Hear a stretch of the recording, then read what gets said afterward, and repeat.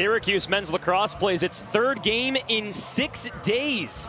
Mason Cohn wins the opening face-off for the Orange. Boy, he had quite the week and quite the game last time out against Colgate, 17 of 22.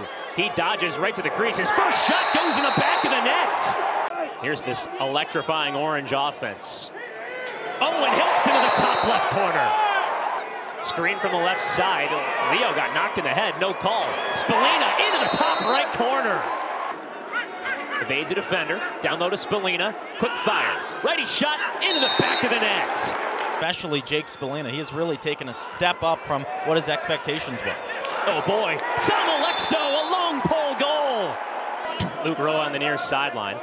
Passes back to Hiltz. I would talk more about Mo, but SU's humming right now. Hiltz inside, and Stevens finds the back of the net. Hughes and Landon Clary.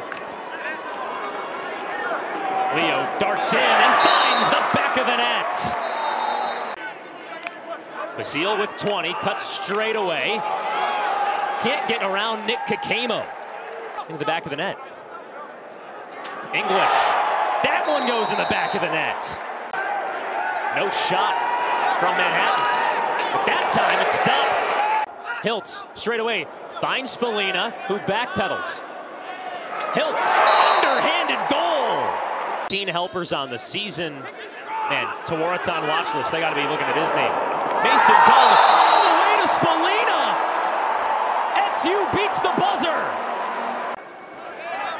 Hiltz on the near sideline. Swings to Spallina down low. Quick passing and a quick stick goal. Behind all those top recruits that came to SU last season. Deer at X. Sweet feed and a sweet goal for the Cuse. Greg Elijah Brown finds the back of the net.